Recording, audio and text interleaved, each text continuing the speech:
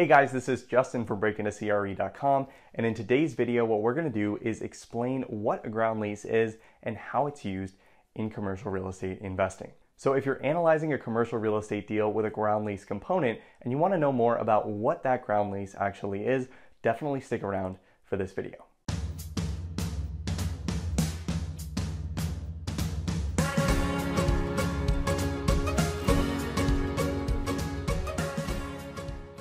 Now on this channel, we talk about real estate investing careers and real estate financial modeling. So if you're looking to break into the industry for the first time or looking to advance your current real estate investing career, make sure to hit that subscribe button and hit the notification bell to be notified every time I release a new video. Now, a ground lease can be a tricky structure, so you want to make sure that you know exactly what you're getting yourself into before you buy a ground lease deal. So by the end of this video, you'll know what a ground lease is and what to look out for as a real estate investor when you're looking at deals with a ground lease component. So first, let's actually define what a ground lease is. So a ground lease is exactly what it sounds like. It's a lease of land that's generally for a long period of time. So generally what you'll see is leases from 50 all the way up to 99 years in length. And generally on a ground lease, property taxes, insurance, and any other expenses are passed on directly to that lessee that's actually leasing the ground from that landowner. So oftentimes this will happen when an investor or potentially a tenant identifies a piece of land that they want to build on.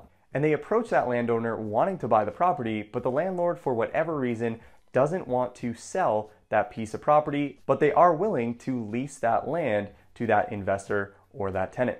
So what ends up happening is that investor or tenant ends up building a structure on that specific property and then will pay that landowner a specified amount every month as ground lease payments. Now in that ground lease, these payments are usually going to be predetermined. So you may have annual increases related to CPI or the Consumer Price Index. You may have fixed increases every 5 or 10 or 15 years, or you may just have a fair market value increase every 5 or 10 or 15 years based on rental values in that market. Now, as the landowner, this is a great deal because there's no maintenance and no operation that you have to do on that deal, and all you need to do is sit back and collect checks while your tenant does all of the work. That said, you're probably not going to be able to generate the kind of rental revenue that you would if you actually built the improvements yourself and rented each individual suite or apartment unit to a specific tenant directly. Now, another big benefit of being the landowner in this case is at the end of that ground lease, so at the end of the 50, 75, or 99-year term, all of the improvements at that property generally revert back to the landlord. So even though the lessee actually built those improvements on the property, at the end of the ground lease term, generally that landowner is going to take back ownership of everything at that deal.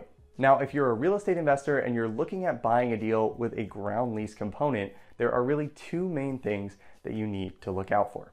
The first is going to be the terms of that ground lease. So what are the annual increases, if any? When do those increases occur? And how do those increases actually affect your operating income at the property? And how does that affect your cash flow at the deal? Now, number two is what is the remaining term of that ground lease? So if you only have 10 or 15 years left of remaining term of that ground lease, that means that in 10 or 15 years, you run the risk of actually losing your entire investment and having no reversion or sale value when that lease expires.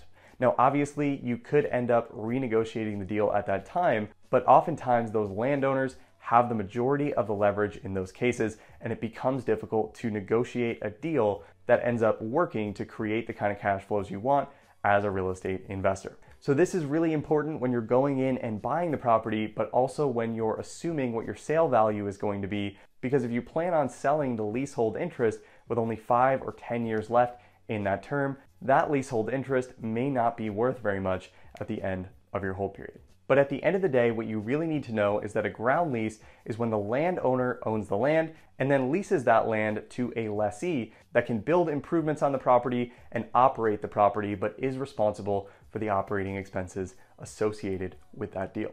So I hope that was helpful. If you want to learn more about the key terms and fundamental things that you need to know to break into commercial real estate investing, I definitely recommend checking out my course, Commercial Real Estate Investing 101. that'll go over all the different product types in commercial real estate investing, the key return metrics that you need to know, and even things like JV waterfall structures if you plan on raising capital to buy commercial real estate properties. And if you want access to all of my courses, all of my models, and additional support from me, I'd recommend Break Into CRE Academy, and I'll put a link in the description for Break Into CRE Academy as well. So I hope that was helpful. If you like this video and want to see more content like this, make sure to hit that like button, subscribe to the channel, and share this with anyone else who might find this helpful. Thanks so much for watching, and I hope to see you in the next video.